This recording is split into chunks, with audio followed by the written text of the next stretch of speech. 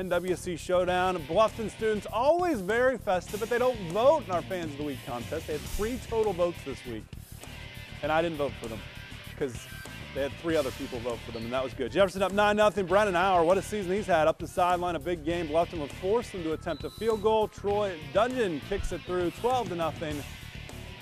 Jefferson, Bluffton trying to get back in it. Dakota Bricker to Caleb. Jefferson, 35-yard hookup. They're moving.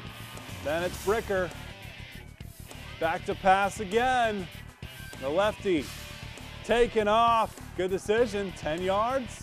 Another first down for Bluffton there inside that red zone. Then it's Bricker back to pass. Looking for Jefferson in the end zone.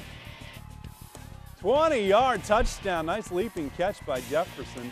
That cuts it to a 1-score game. Extra point is good. Bluffton pulls within 5 at the end of the third, but Jefferson hangs on. They get the victory tonight, 20-14 on the road for Delpohs Jefferson.